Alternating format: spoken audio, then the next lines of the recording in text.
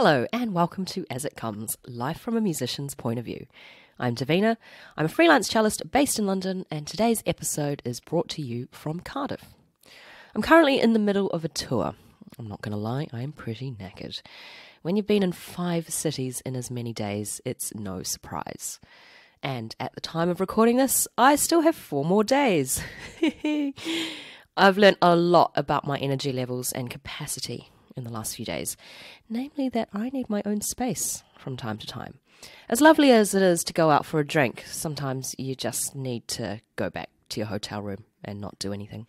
I feel like it's hard for people to admit this, but have you ever been in a large group of people and felt overwhelmed that everyone already seems to know each other and that everyone seems to be going out every single night?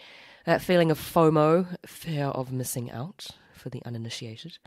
When people are like, yeah, really big one last night. And then you just start thinking, oh God, no, should I have gone out last night? The thing is, you only hear from those people. The ones who stay out till 5 a.m. every night, the ones with the constant bus banter, these people with a high capacity for activity and livers of steel are the ones who are more likely to broadcast their actions. You definitely hear less from those who have a quiet drink from the rider and then return to their hotel room to eat snacks and watch TV. While I think it's fine to go out all night if you want to do that, I do think more people are of the retiring and reserved nature than we realise. But of course, you can't tell people at the pub that you're not at the pub if you're not at the pub, you know? So this is a shout out to all the quiet ones on tour. The ones who are happy in their own space, the ones who need longer to recharge their batteries, the ones who can't wait to get into their pyjamas and curl up into bed. My guest this episode, and next episode, because this is a 2-parter, is Daniel Elms, the composer of my podcast jingle, my Jingle Elms, if you like. I caught up with Dan on a day off. I'd like to say that I just decided to pop down to Brighton for the day, but of course it wasn't that easy. There was a whole back and forth with proposed dates and times. I mean, it's a miracle when 2 freelance musicians decide a date a month in advance and actually stick to it without having to change plans. In part 1 of our chat, we talk about how Dan works with media composition briefs, anxiety within creative processes, and his recently released album. But of course, we start our pastry and oat milk coffee fueled conversation by talking about some unrelated things. Probably as a result of me having been, again, to 5 different cities in as many days. This is becoming a monthly occurrence. Anyway, here it is.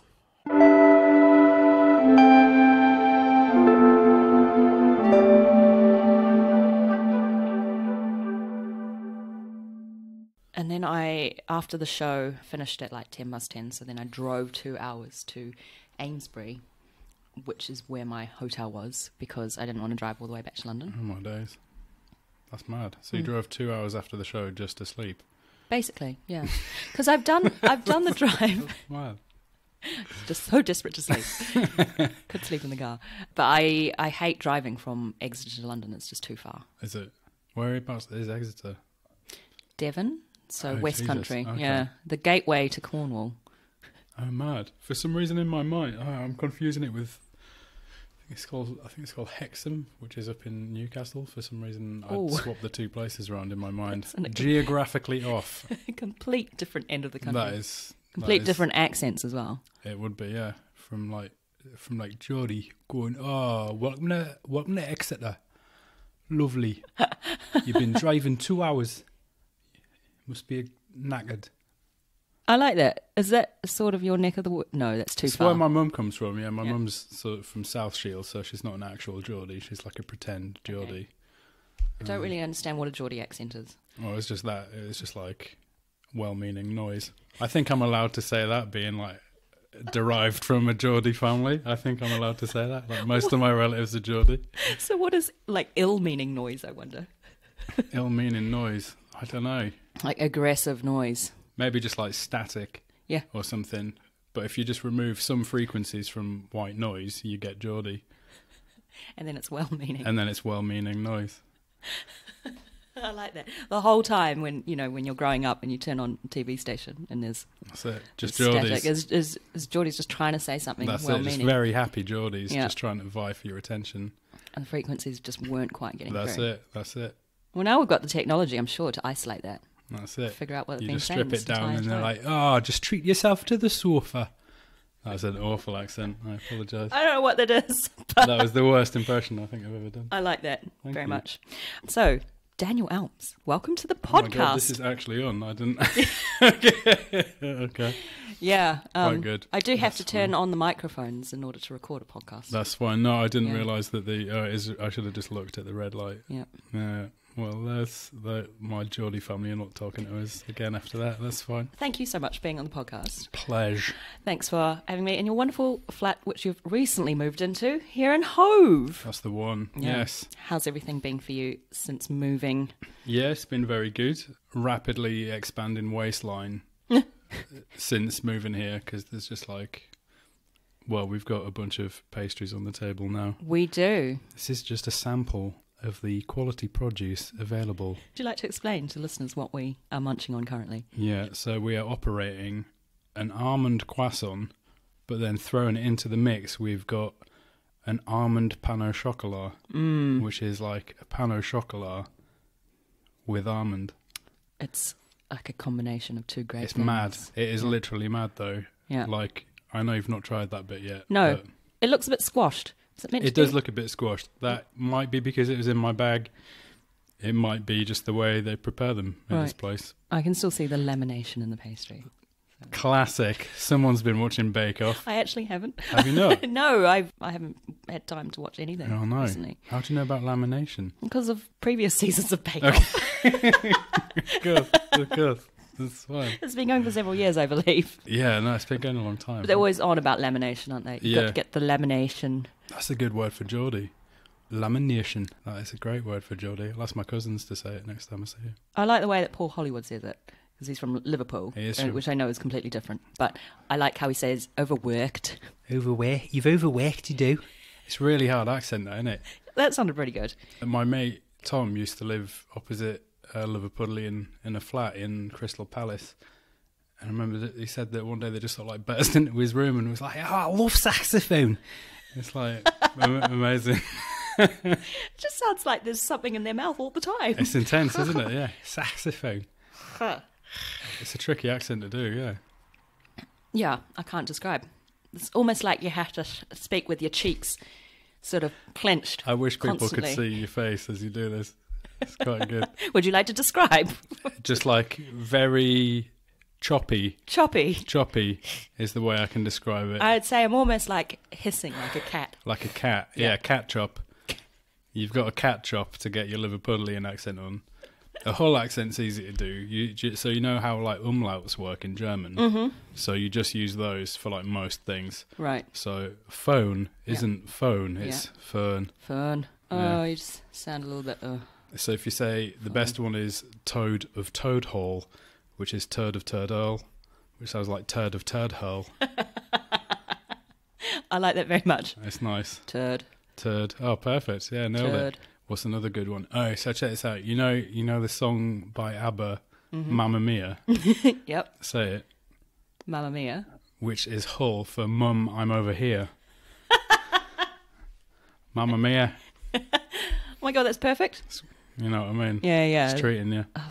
I read something funny like that. Like, I can't remember exactly how it is, but to say something in Scottish, you just say... Space Ghetto. Yeah. Sounds like saying Spice Girl. Yeah, that's right. Spice Girl. Spice Girl. Space Ghetto. Space Ghetto. But in what accent is I that? don't... To me, it just sounds like we're both saying Space Ghetto. Space Ghetto. Space Ghetto. No, I think you have to say it in an American accent. Space Ghetto. Space Oh, Ghetto. God, yeah. Space Ghetto. Oh, that's weird. Oh, it's like an oral illusion. That is isn't it? mad, yeah. Crazy. Psychoacoustics. All over it. Yeah. That's madness. Story I like that, though. story of my life, basically. Just amalgamating my voice into various accents. So I do that all the time. I'm really bad with that. When we first moved to Greenwich back in whenever we moved there, 2012, I went down to like the grocer, and there's a really nice guy there called Aid who runs this. I won't share the name of the of the building in case people visit it, but it's a really nice grocery shop, and he's like this really broad Cockney accent that he has. And like the first thing I said to him was immediately in a Cockney accent, and I had an entire conversation of me buying like however many potatoes and like I think a bag of mushrooms, like in a Cockney accent. And he was obviously very taken with it because he's like, "Where you from, mate?" And I'm like, "Oh, Yorkshire." And he was just like looking at me with like just such dismay. Oh no! Like, you know when you crack an egg in the morning and you break it and it's like written your day off. Oh, that's really sad. Yeah, it was like that. He was looking at me like, "You lied to me." You popped his yolk. That's it. That does not sound good. That's graphic. Yeah, it is. That's fine. Yeah, I find myself doing people's accents, especially if they're Australian. Is it? Yeah, they'll just make some kind of noise at me and I'll be like, "Oh yeah," and it's like an echo chamber. Do you Kath and Kim it? It's nice, it's different, it's unusual. It's the statue of baby Jesus, not baby Jesus. Baby Jesus, Kim. Oh, Jesus. I think that's got to be one of my favourite Kath and Kim moments. That is amazing. That is wonderful. Jesus Christ. Kim? Well, we'd better get on. Shall we crack on with the interview? Let's crack on. Sorry. No, all good. No, I like this. I like this very much. I like this freestyling. So, keen listeners will know that you've actually featured on every single one of my podcast episodes because you wrote my jingle. That's correct. Yeah, I call you Jingle Elms. Jingle Elms. Yeah, it's a classic song Jingle to be sung Elms. around the festive season. Yep. So, how do you find composing for particular briefs? For example, from a very rookie podcaster who offers you a brief that is very, very abstract. I mean, I think I just basically said to you, "I would like a jingle, please. Make it sound cool. Make it sound not like classic FM." Briefs are weird. Just talking into the microphone there. Yes. Adjusted. Briefs can be strange because it's very dependent on who's at the other end of it. So obviously in your case, I knew there was like a very competent musician at the other end of it. Is that the worst description, or is that? Thank you. That's very kind. Oh, that's a nice description. I thought you were like, "How dare you?" What? Call me competent? Very competent. It's not the most. Now I've said it again. It doesn't sound like the most flattering. Well, phrase. I think I would have been quite surprised if you called me the most competent. The most because competent. that's superlative, definitely. Okay. The suggestions that you had meant you had a sound world in mind that you were kind of after, and there was kind of very little throwing ideas back and forth because it was very easy to kind of land upon what you wanted quite soon, which in my mind was something quite eclectic and not traditional, but was sort of a kind of a hodgepodge, if you like, of different sounds. So there's some jazzy elements in there. There's some electronic. There are some strings as well, ducked beneath the surface, miles and miles away. Are they still there? Yeah, they are. No, they're sort of just hiding in the background. I think one of them. Maybe I You got rid of them, didn't you? Deleted them. No, I got rid of the effects. Oh yeah. There was like an audience clapping at one point. I just thought it was good for like hype. You know what I mean? Right. Welcome to the podcast. Just like build the hype before the podcast. That's it. Just have like a little. That's it. Just like audience cheer or something. To answer your question and not just ramble on. So the brief is very dependent on who's at the other end, like I said, and how you answer it really is the sort of dark art of working on media things, which I kind of split my time between concert and media work. I'd say my focus is on concert, and then I take on more media things if I find them interesting.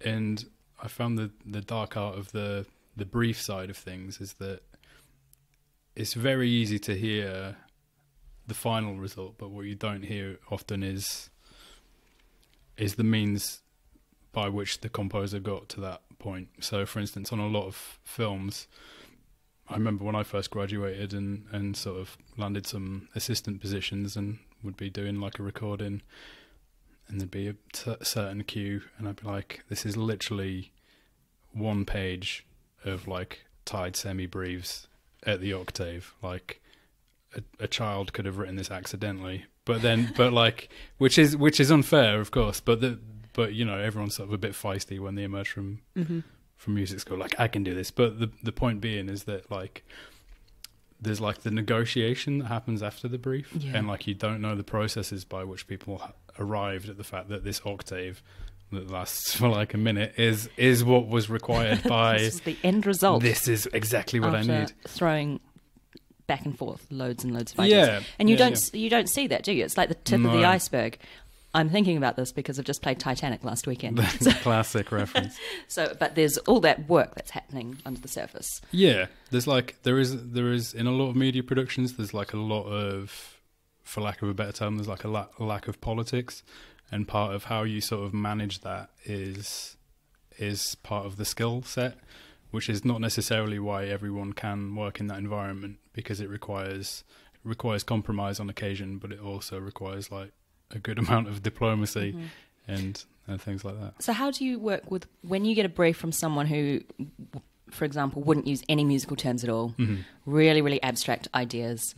How much of your own creativity can you sort of push onto them? That's a good question. So in a way, I've often found that like the less specific musical terms that are used, it's usually easier. Especially not in your case, Davina. But please like, don't make it sound like Classic FM. Like, so for instance, if someone is struggling with musical terms, it's probably better that they just don't use it rather than use it. I remember speaking to one person saying that they're asking for something very floaty and like breathy sounding, and I was like, instantly, like, let's get a flute in there. That's great. Good. Actually, that does work, doesn't it? Because it's just relating the non-musical side to the musical. In theory it works, but then I played them a flute and they're like, I hate flutes, and I was like, what? Okay. I was like, well, what are you talking about then? And they're like, more like this, and they played it double bass. I was like, that is not breathy or light that you just played. It was a particularly like, oh my gosh, a bass with like loads of pops rosin on it or something. Exactly. It was just like, it's like, okay. Is that your definition of floaty? The floaty. So like, I mean, I'm being like a bit obtuse, but like, I mean, well, I'm not, because that did happen. But at the same time, like, it's kind of, it comes to a point where you've just got to spend time with the person and sort of work out what their vocabulary actually translates as musical terms. Yeah. And sometimes it works. Sometimes you hit it off immediately. Yeah. And sometimes it takes a huge amount of back and forth of trial and error. Yep. And I think especially with a lot of young composers when they're first doing anything to brief, the first time you get like a sort of, no, that's not right, you're like, oh no, I've been blacklisted from the industry forever.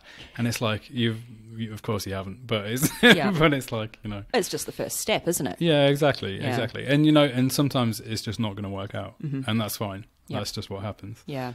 You just have to talk to the person and you have to communicate. Exactly, yeah. And, if it doesn't work out because you just can't see eye to eye, or you just can't kind of decrypt what it is that they want, then that's absolutely fine, because not every artistic vision in a different medium will always match with the musical voice of a given composer. And that's probably for the best, isn't it? It is for the best, because absolutely. Can you imagine working on a project, doing something that you just completely disagreed with and you absolutely hated, and then the other party wasn't happy as well, and you just have two really... Well, exactly, two camps which are really discontent. Is that a word? Discontent, yeah. Which are really not content. Yeah, well, I mean, that does happen. I mean, that's part of the reason why I focus a lot on concert music, is because I am fundamentally just accountable to myself with that. Like, I am the brief, quote unquote, is like just a topic or something that I want to comment on musically. Yep. Whereas many years ago, I was working for a guy, and he was asked to, a brief had come in, and he was asked to kind of put together a collection of material to suggest what he might do musically for this particular brief that had come in. It was a feature film, and so I was asked, like, can you just pull out some stuff from the back catalogue and we'll have a listen, and then kind of shape it up and send it across to them so they can kind of get a feel of where we're coming from. So I was like, yeah, that's fine. So spent like an hour or so kind of going through the back catalogue and pulled out a bunch of material that was like to the brief. I can't remember exactly what the kind of brief was, but anyway, I played it back with this person. I was like, there must have been like 10, 15 tracks. And I was like, track 1, and they're like, no, it's rubbish, get rid of it. I was like, okay. Track 2, and they're like, oh, no, it's awful, get rid of that. And I was like, okay. And so we went through like all of this list, and there was maybe like just one track that was like reasonable enough to be included in their opinion. The reason why I mention this is because it comes from that. It comes from this thing of this particular person at the time had been like chasing not the musical result of working on a project, but using that project as a stepping stone to something else. So they weren't necessarily finishing a project and feeling content with what they'd written. They were kind of, in some cases, hitting like the lowest common denominator of what this director had requested, and were really just sort of kind of chasing awards or the next bigger and better project. And the result is that the musical output that you're getting from that, you're not satisfied with.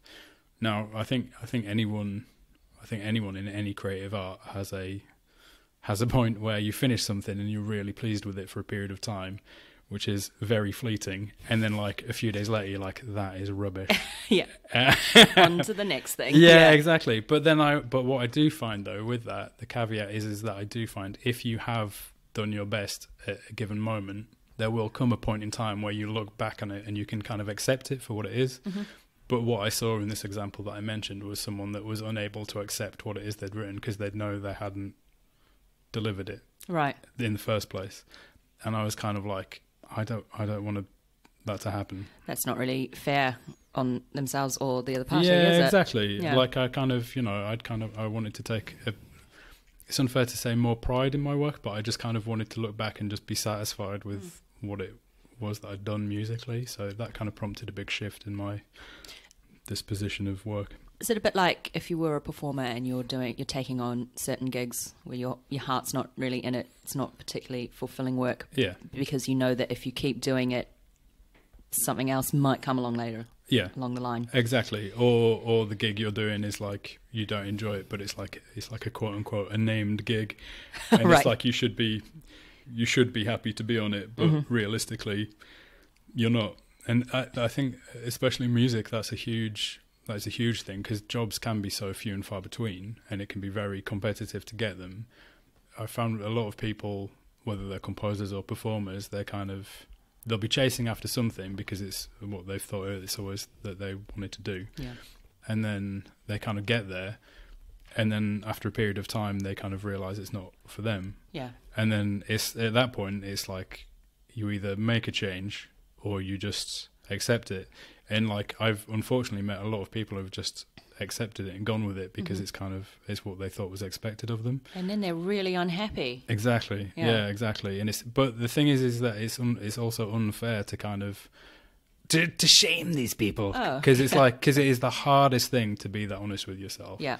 If you've spent like a decade pursuing something and you get there and you're like, I'm not feeling this. And of course, as well, like you're going to be immersed in a world where your peers are sort of competing for the same thing. To turn around and be like, no, actually, especially in music, there's like a big feeling of like, well, you must have failed if you change your mind. And it's like, well, no. Yeah, and what are you throwing away? Are you not grateful for this opportunity? Yeah, exactly. It's tricky. I suppose there is that as well, but often you don't realise how unhappy you are until you make that step and you look at yourself and you think, this is not good for my mental health. Yeah, exactly. yeah. That's a huge thing is mental health. It's got much better in recent years, people talking about it, and I think a lot of musicians are more ready than others to talk about it, especially due to everyone knows the stresses that performance has. But still, it's still something of like a kind of frowned upon. And it's completely wrong that it is.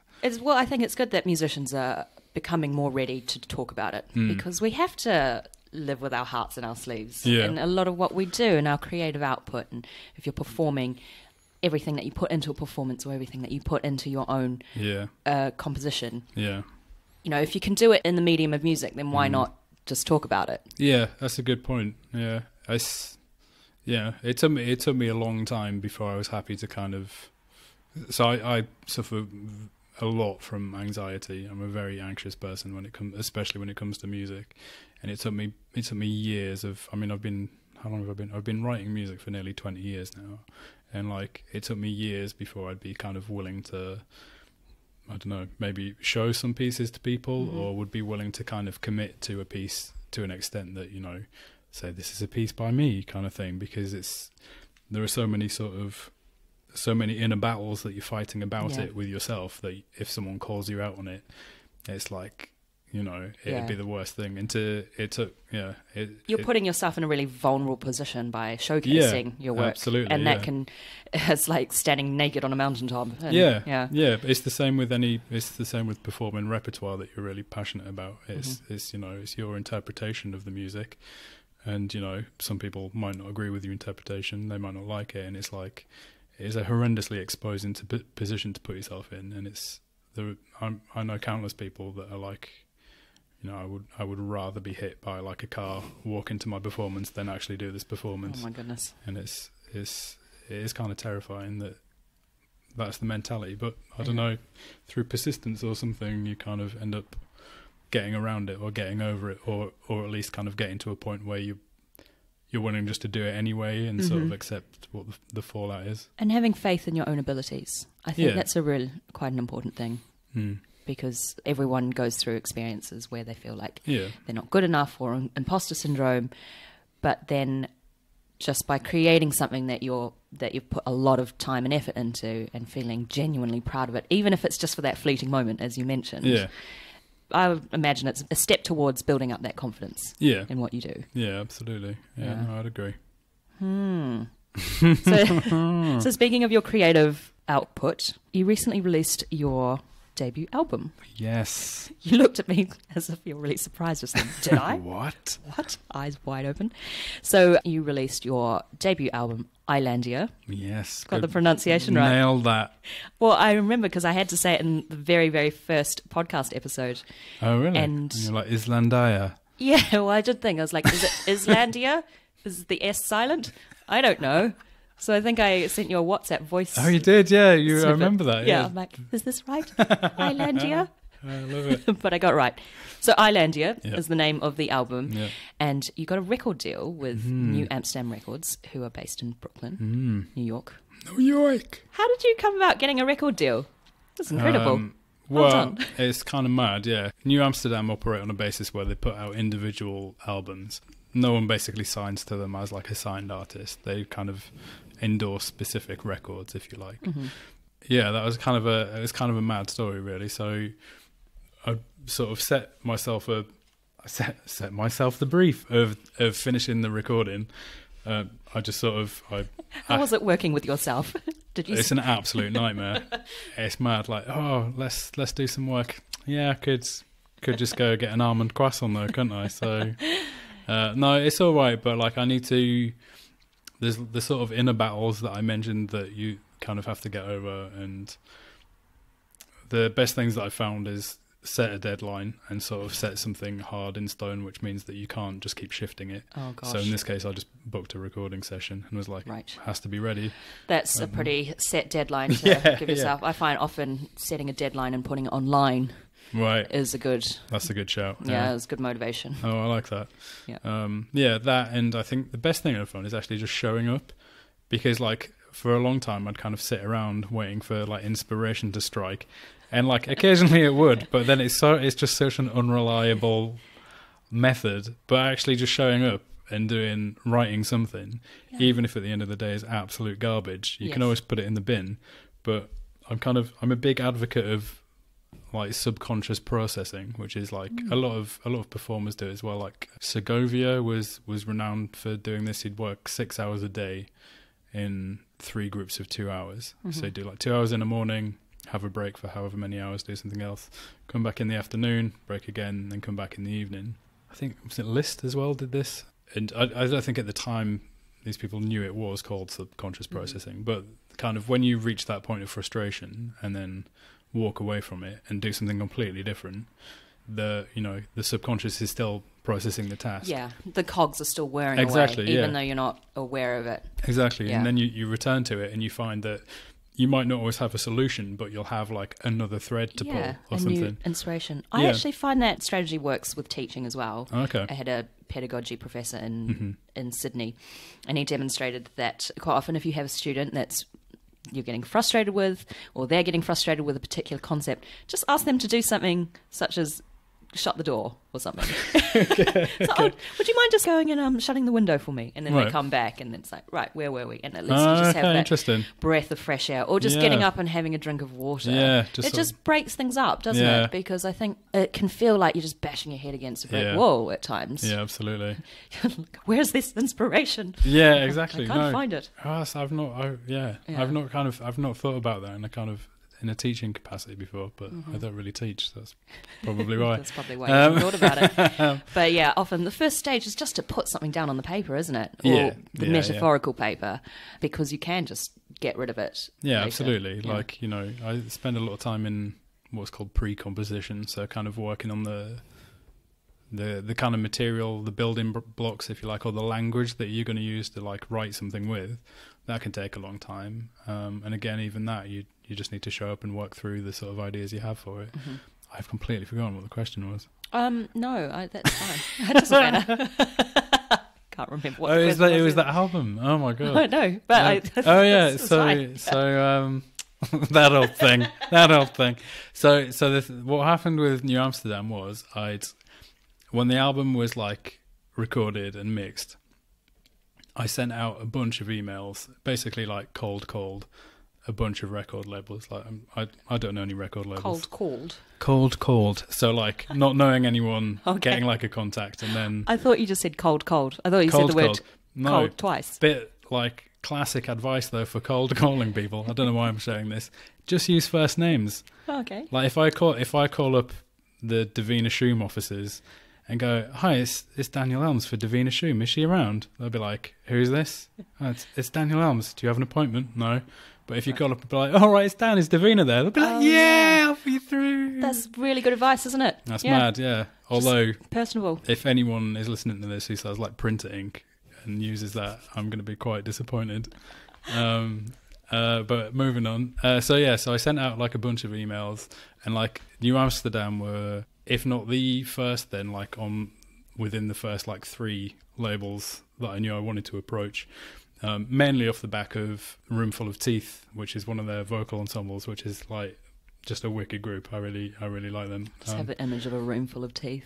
Literally a room full of teeth. Quite harrowing. So it's the ensemble contains Caroline Shaw. She did a partita for voices. It was I can't remember what year, but it was the piece won the Pulitzer Prize, and it's just really, really fresh compositional voice. It's not afraid to kind of take elements of concert music and throw it against influences from other genres and other styles, which is exactly what I'm doing, and that's what the appeal was with the label.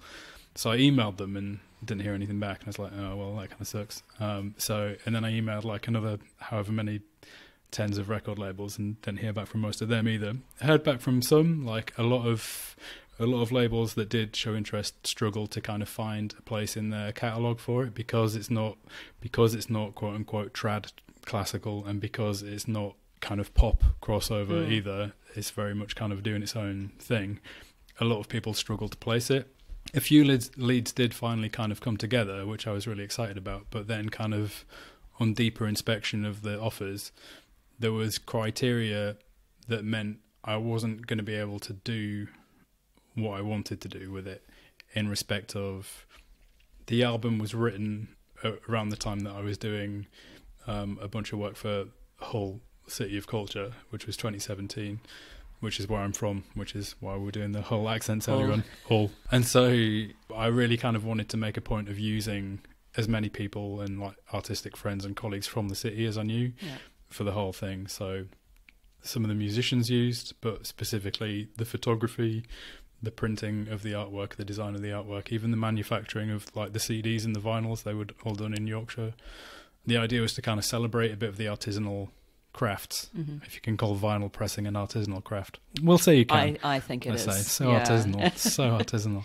And so some of the offers on the table would prohibit me from doing that. And I wasn't on board, because the whole point of the album was, well, one, I wanted to finally release material that I thought was evocative of what I wanted to say, and I was at a point in my sort of self-confidence where I was happy to kind of put it on the line.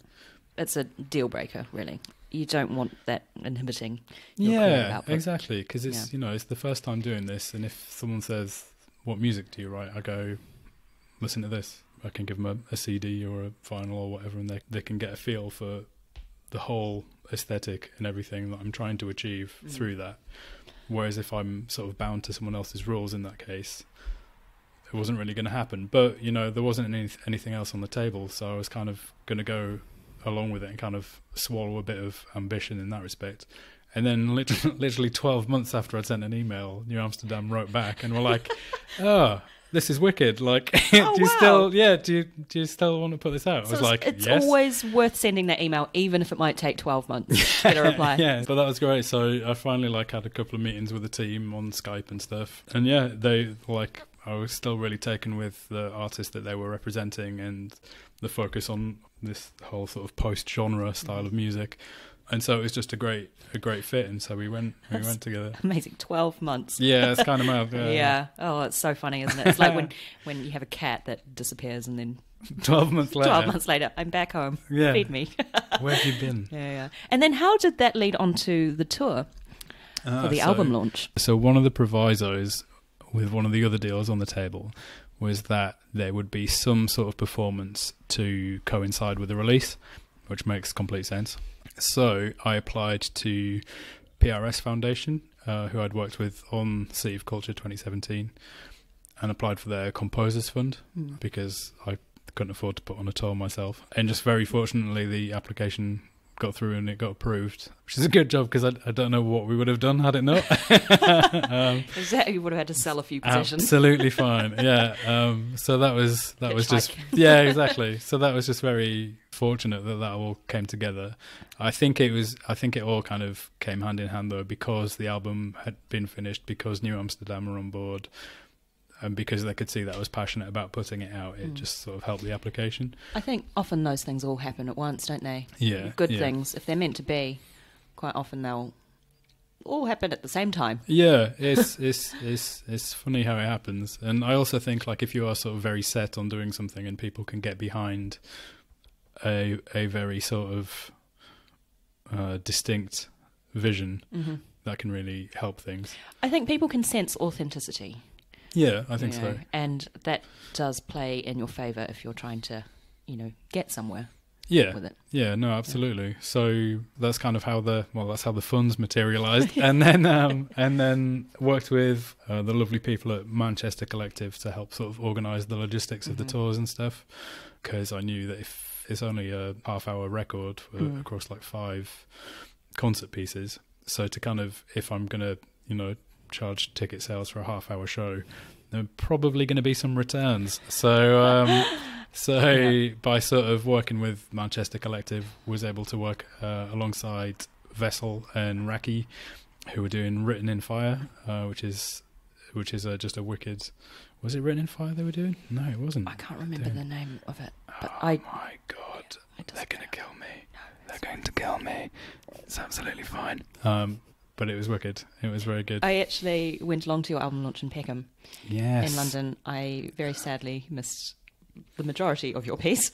Absolutely fine. Not a problem. But I did catch the cadence. Yes, I did catch the cadence. Beautiful. It was incredible cadence. Soundscape. I did catch the Manchester Collective piece. Not that I can remember the name. Paradise Lost. That's right. Paradise Lost. Paradise Lost, yes. Sorry, Raki. Sorry, Vessel. Paradise Lost. Well, look, I forgot the name of it as well. It's grand. But that was a wicked show, though. It was really good. It was wicked to be working with them. Mm-hmm. And then in terms of, like, the performers doing my stuff, they're just people I work with very regularly. Including your fiancé. Including my fiancé. Does it feel weird to say fiancé? No. Oh, I really struggled with the word fiancé. Oh, really? I really did. It wouldn't come out of my mouth properly because I was used to saying Mark or my boyfriend or my partner for years and years and years, and then people were like, "Who's this?" And like my fiancé. My fiancé. And then I started getting used to it, and then by that point, he was my husband. And now you're still getting used to that, or is that? Oh, I think that's easier to say. Is it? Yeah. Hub dog. Hubsky. Mark Hubsky. Oh, yes. That's good. That is amazing. How have we not thought of that before? I don't know. I've copyrighted it now, though, so have you? You're going to struggle. That was quick. Oh. that was quick. It's just you showing up. So how was it going on tour and collaborating, working with your fiancée? Yeah, it was often absent. Yeah, it's the musician's life of travelling around, as we were just discussing earlier on. Yeah, no, it was great. It was everyone in the band are people that I work with regularly, and of course, like having Julia there it's just great to spend that much time with your partner and on something that's like a kind of creative endeavour. Yeah, exactly. Yeah. It's like a really special thing to be able to do. So I felt really lucky to be able to do that. And it was just a huge amount of information to just sort of force into your noggin at one time, because it's like, it's one thing if you're like performing a piece or having a piece performed, and you kind of, most composers, you just show up for your bit and then you can sort of leave. But then when it's like you're kind of going through the, oh my god, I'm doing that indigestion thing. Are you okay? Yeah, it's fine. It's the old almond croissant. And you're just gonna talk through the like yeah, when you have this whole artistic vision, it's not just the piece that you've written, but also the performance and the logistics and everything as well. But yeah, so it's the culmination of everything that is mad. So like, it's one thing to be kind of going through and working out like the tuning of a particular chord at a particular point in the piece, but then when that has come to a finish in rehearsal, you've then got to be like, oh, did I buy enough rolls of duct tape? Or like, is the van still, does it have parking? And it's like, it's that times across like however many people are in the ensemble, which was like 9 for this. I was very lucky to have a guy called Tom Walker help me out, or Thomas, I should say, who I'd worked with before at the British Film Institute, who was just like, he just made everything very easy, just because he's super practical and logistical. And it's so stressful thinking about all those things, isn't it? That's why, like, if I'm on tour, I feel so appreciative of like stage managers, orchestral managers, because they're thinking of all these little details that you're not necessarily aware of, but you just know that if they weren't thinking of that, it'd be a nightmare. Yeah, absolute it's nightmare. Mad. Yeah. And my job is relatively easy. I just basically turn up and play and just expect that the music is going to be there and that there's even going to be a seat there. Right. So where did the seats come from? Well, I mean, it is surprising, actually, because I did show up for an orchestral concert, and I'm not going to say what orchestra it was, but in the dress rehearsal, there was no chair for me. Classic. Yeah. Classic like cello. A cellist. Don't even need one, though. There was no chair. And so I think we just had to source chair. I don't know who was responsible for that. In fact, I do know who was responsible, but I don't know what they were doing. That's mad. It's stuff like that's happened so infrequently, though. Like the big howlers. Like, do you know what I mean? Like, it's like, for the most part, it's amazing that everything kind of works when it's like there's that much infrastructure going on and there's that many people who each have individual needs. Yeah. And it's like, it's kind of just an amazing thing, like these large groups. And that has to be the default. Yeah. Because as soon as one thing disappears, you really notice it. Yeah, absolutely. Like, you notice when you don't have a chair or music. That is another kicker, really, isn't it? Yeah.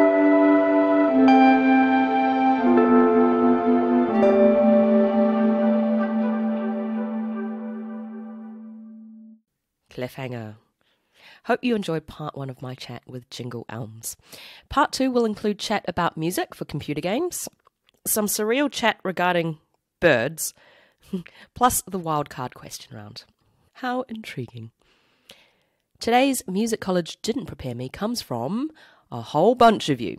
I recently posted a poll in an Instagram story asking followers what music college didn't prepare them for. There were 4 options in the poll, and I must admit, I didn't put much thought into the options because I was in bed and probably feeling tired and vulnerable. But from the 4 choices, 54% of respondents picked tax time. Crying emoji. If you live in the UK, the time to finish and pay your tax return is the 31st of January. In Australia, tax return time is on Halloween. How spooky. And in New Zealand, it's some other time of the year that I can't remember and can't really be bothered looking up. No matter what time of year it is, generally there is a mad dash to the finish line. There are numerous stories of freelancers surrounded by piles of receipts, trying to remember if they can expense that lunch from 16 months ago that was out of town, or if that black dress that you bought from H&M that you wore to a party can be claimed because you can also wear it on stage. Side note, totally. So, here in the UK, lodging your tax return and paying your tax bill rather horrifically falls at the end of January. You've just had December, where you've likely spent a whole lot of money on Christmas presents and socialising, and then you hit the new year, where generally there's not a lot of work happening. And then, bam!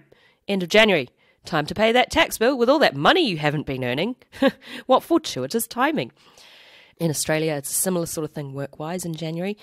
Teaching isn't happening because it's the summer holidays, but then at least you don't have to pay your tax bill until March, so you have a bit of time.